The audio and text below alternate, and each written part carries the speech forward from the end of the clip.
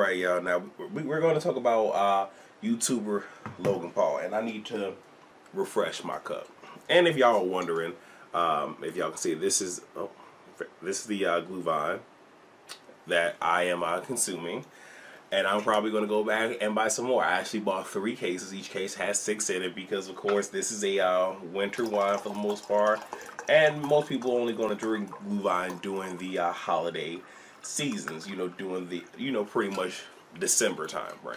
So it's reduced. I'm not gonna lie. Yeah, I went and got 3, and I'm probably gonna go back and get some more. I have some amaretto over there, but I try to use that only when I heat up the glue vine. So no amaretto in the cup.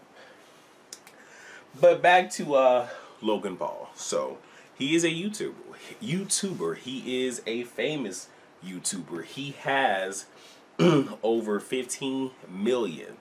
And I did say million subscribers. Now, I did not know about him until this week. We're going to be completely honest.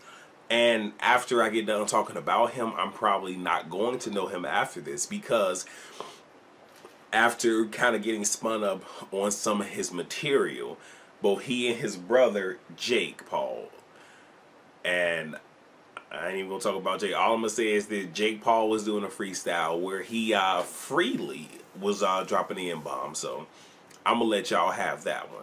But we ain't here to talk about him. But with his, but between the two of them, they do pranks and are just very, very childish, immature, and pretty much like do it for the vine. Like that's what it is, just doing things for clicks and for views. So not somebody that I would watch. But for what it's worth, he has the following. When I say following, the subscribers behind him, he has endorsements and all of that other stuff. So the reason that he is a topic of conversation, and we're probably going to be on this for a second, because with this particular topic, I'm going to show you guys some videos, and I'm actually going to give you guys some insight as to why this is such a big deal and why I even care. Okay. So he went to Japan for what reason, I really don't know. And he has been vlogging for every day, or has been putting out a video for every day for like 400 plus days. So this was one of those videos. He was in Japan, going to different places, putting on very traditional Japanese garbs, acting completely idiotic, acting like a jackass with no regards for what it is that he's wearing and the disrespect that he is bringing to this culture. And at one particular point, he goes to the Japanese suicide forest, which the name should tell you everything. And first and foremost, I don't know why you would go to this suicide forest, especially filming. What is the reason? Now, they go, he and his crew, and the light just came back on, but he and his crew, they go, right? So they go, and wouldn't you believe they stumbled across a dead body. Now, the initial reaction, I'm not mad about. Why? Because like I said, there was a little bit of laughter on his part. Now, the female in the background was laughing her ass off, so now that one right there, that is all the way in the pro. But with him, I'm not mad, because, I mean, it was a natural human reaction. Because you have some people, they see something like that, they're going to be scared. I ain't mad. You're going to have others where they're going to be like, wait, whoa, what the fuck? You have others where they're not laughing at the situation, but it's just how they respond to that situation. That is how he responded. Absolutely no issues there. But in the video, he has the person, records the person, all of this other stuff. And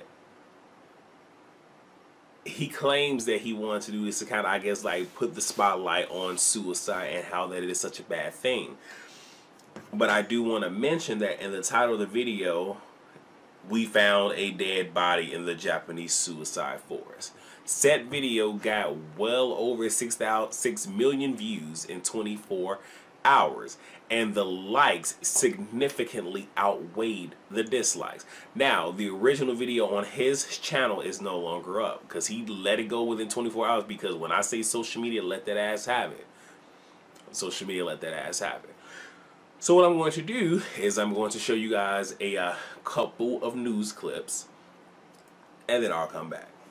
That parenting alert about one of the most popular stars on YouTube. Outrage is growing overnight about a video Logan Paul posted overnight. It apparently shows someone who took their own life, and ABC's Adrian Bankert is here with the story. Good morning, Adrian. Good morning to you too, George. You may not know that your kids are watching this guy, but with a huge impressionable audience. This year, he was ranked by Forbes magazine as one of the top entertainment influencers in the world. Major companies pay him considerable amounts of money to post eye-catching videos, but even he says his latest content was his biggest mistake. He has 15 million followers on YouTube. I'm glad you guys get to live with me. Where he posts a daily show targeting an audience made of teenagers and children. His influence over that group noted by companies like Pepsi and HBO, who gave him endorsement deals. Come meet Amy and I tomorrow for the Pepsi halftime Super Vine. But this morning, Logan Paul is in some hot water after he posted a video allegedly showing the body of a person who recently committed suicide. The video viewed over 6 million times in just 24 hours.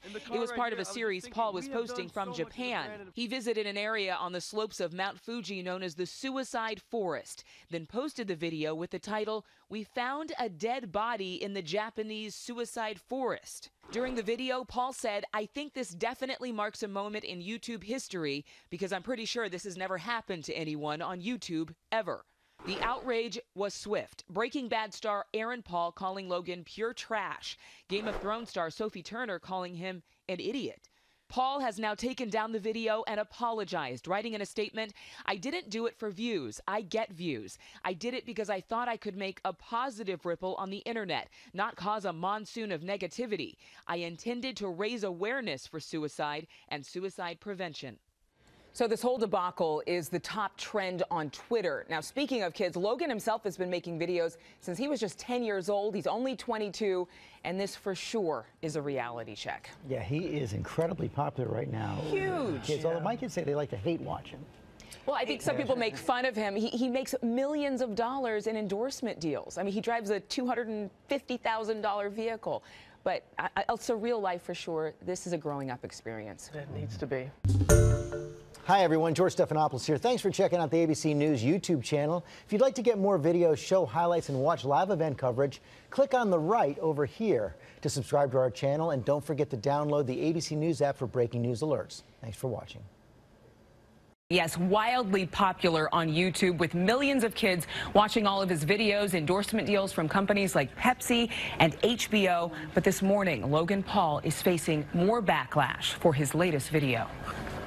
I've made a severe and continuous lapse in my judgment, and I don't expect to be forgiven. I'm simply here to apologize. In a stark change of tone from his usually comedic videos, YouTube star Logan Paul says he's ashamed of his actions. For my fans who are defending my actions, please don't. They do not deserve to be defended. The social media influencer with more than 15 million YouTube subscribers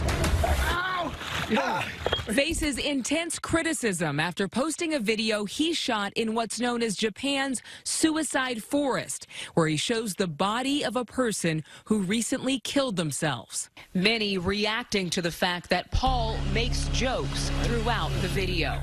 Parents whose kids watch his hugely popular channel are outraged. One tweet reads, "The worst part is Logan Paul's cult fan base is little children who just watch their idol laugh and joke as someone ended their life." He's a complete and utter insensitive idiot. The fierce backlash prompted him to take down the video. This morning, many question why YouTube, which told ABC News Tuesday it prohibits violent or gory content posted in a shocking, sensational, or disrespectful manner, didn't remove the video immediately. But I think that YouTube was probably blindsided, and it seems to have slipped through their moderation safeguards. YouTube says 1 billion videos are uploaded to the site every day, just announcing in December the company would have 10,000 employees monitor content after deleting over 150,000 videos deemed disturbing or featuring predatory comments just the month before. It follows efforts to monitor what people can broadcast on Facebook, which launched a review last April after it took over 2 hours to take down a video of a murder. As for Paul, many want his channel shut down. You have to violate their community standards 3 times in order to be kicked off YouTube, but there's really no such thing as permanently banning someone from a platform. They might lose their subscribers, but there's nothing stopping someone from just opening another account. And YouTube has told us our hearts go out to the family of that victim. In fact, they were mentioning exactly what so many wondered was, you know, who was this man? Who was the body that was shown in the video?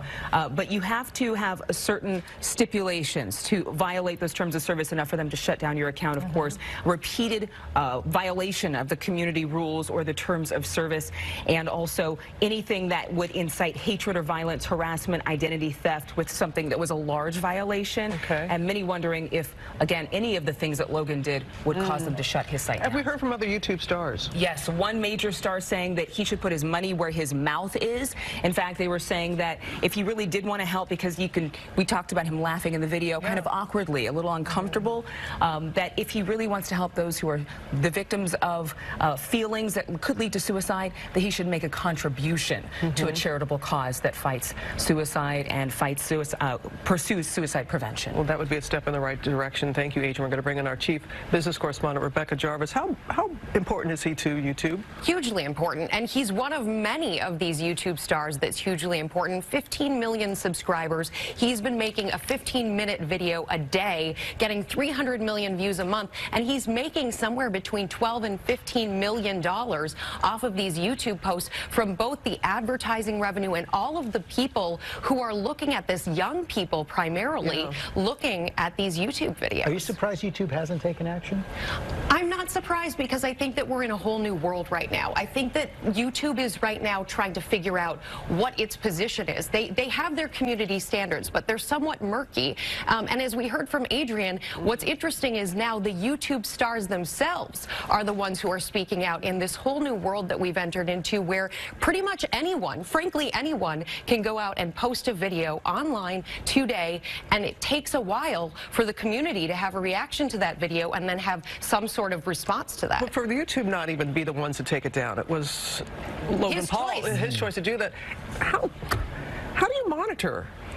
It's so difficult. It's very difficult. I mean, they have a safety mode. Parents can use a safety mode on YouTube, and we can walk people through exactly the steps to do that. But I think also this requires conversations with families, and it's not easy. You can monitor this on your home computer. For example, in that safety mode, if you go on, the parent can activate safety mode by clicking that blue sign. So where you log in to your Google account or your YouTube account, you click on that sign in the upper right-hand corner. You scroll down the page, the bottom of the page, there is a safety button there. You can click on lock safety mode on the browser. That way no one can sign in without a password on that particular computer. The issue here is this is so much more broad than one account or one computer.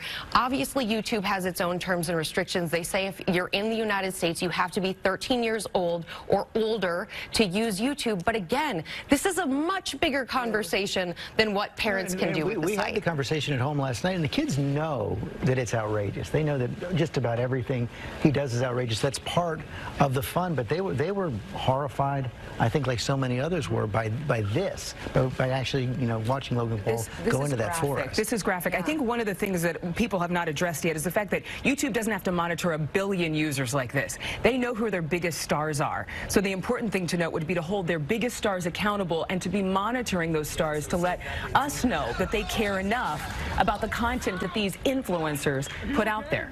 Because they have so many subscribers. And the one thing that he did say in his apology, he said that he understood that the young people are defending him. Like the young people who follow him were actually defending him, where older people were outraged, and he said you cannot defend this. So even he is saying that. Even he realizes that that's not possible. He's owning up to it. But it's great that you had the conversation with your girls, because in talking to some colleagues here, they went to their children and asked them, and they were just like kind of like nonchalantly like, yeah, I saw it, but they didn't know it until they asked their kids if they actually had seen that video. And I can't imagine having seen that. There's a desensitization appreciation when you see all of this content that people forget what's real and what's important. Well, the kids think all of it's a joke. Yeah. Yeah, that's the thing. Thank you all. Thank you very much.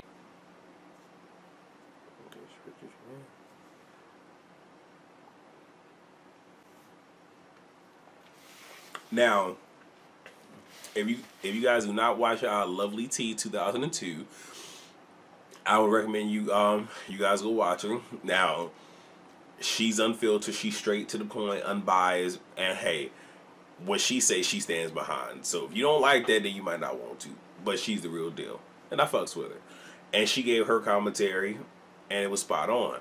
But there was one YouTuber in particular. I'm not going to post this video because it is long, and I don't want to take away from him. So, and actually, if I remember, if I forget, y'all let me know in the comment section if I forget. But I'll post her video, but also Gaijin Goomba.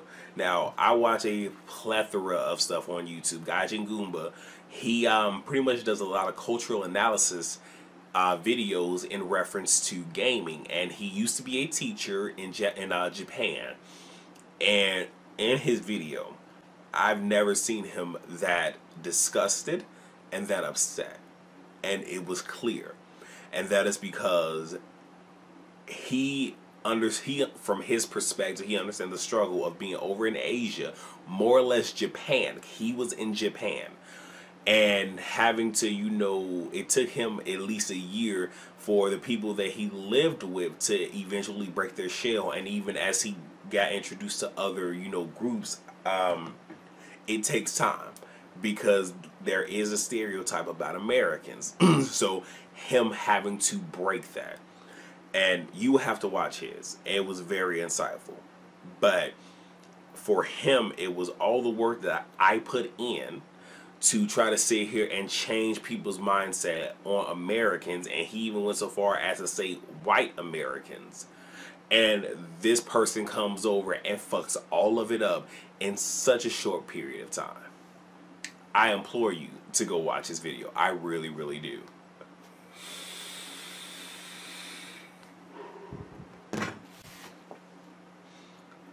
Now, I'm not going to give my commentary or opinion just yet, because I also want to make mention of, I think the guy's name is LeVar Ball. I believe that's his name. If not, I mean, I'm not really that remorseful for not caring, only because I don't do sports. That's not my shit. I just know I'm a Chicago fan, Chicago everything. But he is the middle child. He was in China. So now we're going from Japan to China. But he was in China. He, along with two other students, because like I said, I'm pretty sure if he's not in high school, he's in college. But went into a store and stole some stuff. Caught it on camera. Chinese people, the police, I'm pretty sure it was police, went to the hotel room. And pretty much they, in essence, got in trouble. And I'm pretty sure they were apprehended. Pretty sure. And this was a big issue. President Donald Trump even had some things to say and actually was able to work a deal to where the Chinese government would release them so they can be taken care of back in the United States. That right there is not saying that it's unheard of, but that says a lot. And for those of you who don't know how jail and prison is abroad, especially in Asia, I implore you to look that shit up, because it is a reason that they grab them to try them in America rather than over in Asia. It is a fucking reason.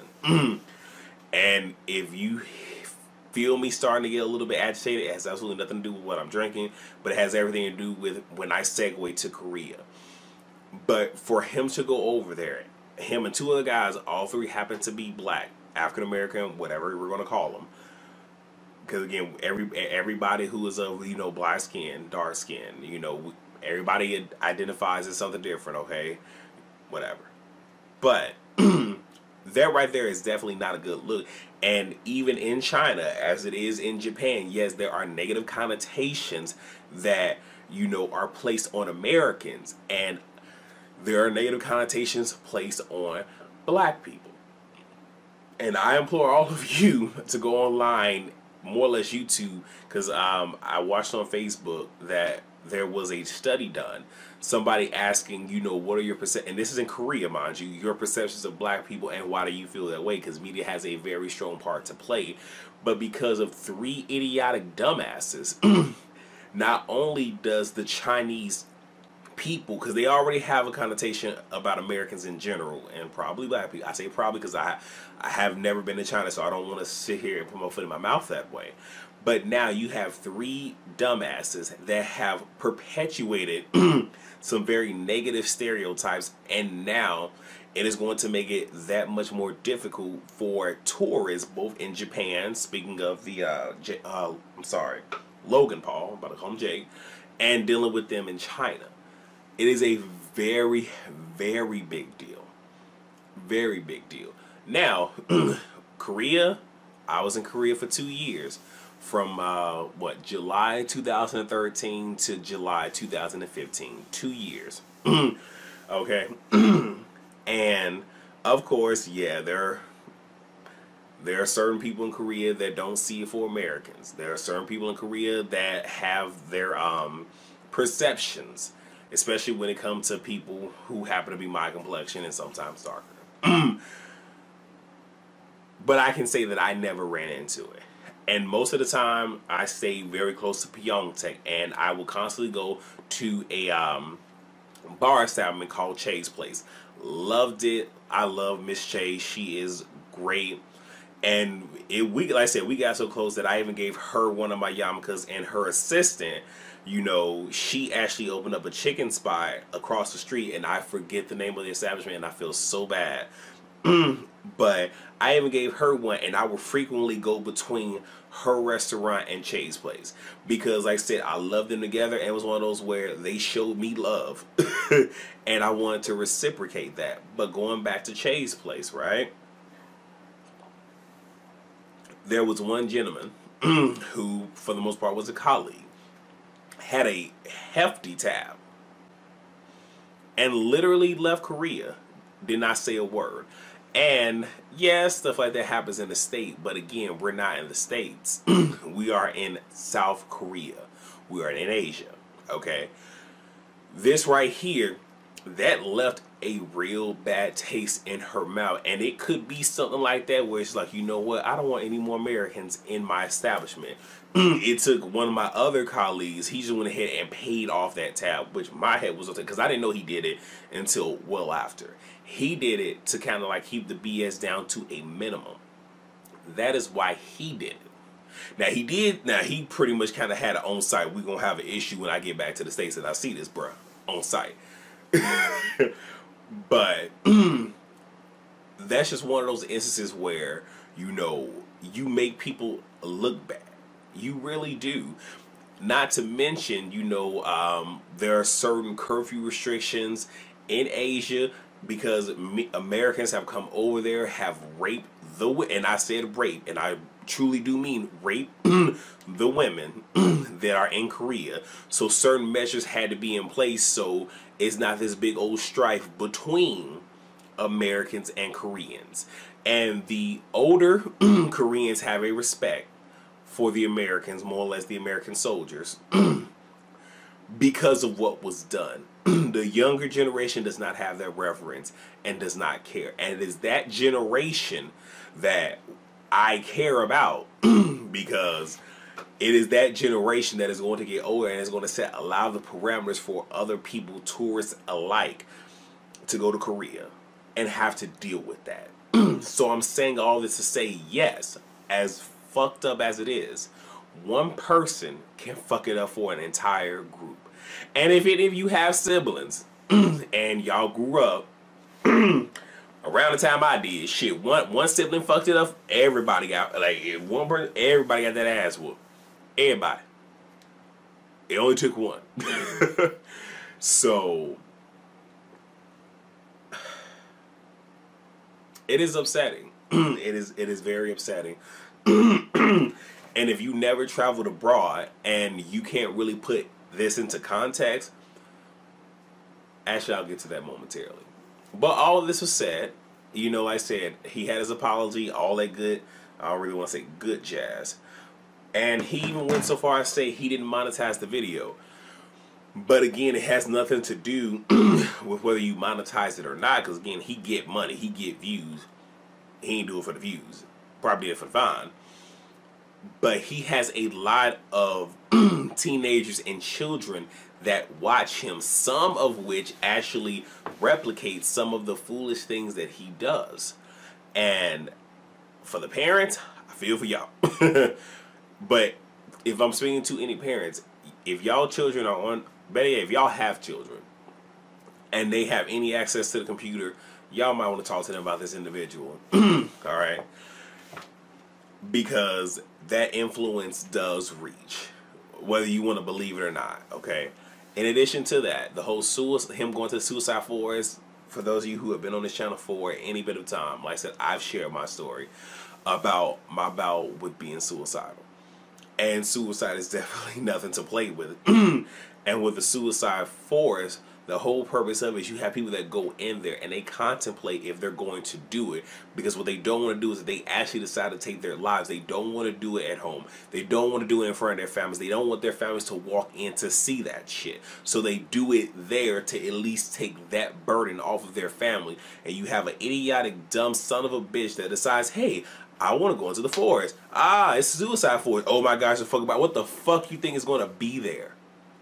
The fucking name implies it. That you run the chances of fucking seeing it. And natural reaction and everything, I got it. But here's the thing. You recorded it. This shit, if it was live, I would probably give him a bit of a pass. This shit was not live. This shit was recorded. It was edited. It was uploaded. That is what the fuck happened, right? So in this process, a lot of shit is edited. Like when people put up blogs and whatnot, a lot of shit gets left on the editing floor. That shit could have been edited out and never made. And he could have just talked and said, hey, you know, I went into the forest and I saw something. It changed my life, da-da-da. Suicide is a big thing. And when he did his fucking PSA. And that would have sufficed. But the fact that you fucking record the shit. I don't give a fuck if he blurred the shit out. The fact that you recorded it. The fact that in your thumbnail, you show, like, it's one of those where it's just like, miss me completely with the fucking bullshit. And when I say Japanese people are in a fucking outrage, they are. And they have every reason to be. Because one thing that people need to do, you know what? Let me bring it down. Because I'm getting a little too invested in this. I hope y'all understand why. Because I had been to South Korea, so I've been in Asia. I briefly visited Japan. I'm currently in Europe, Germany. Okay, so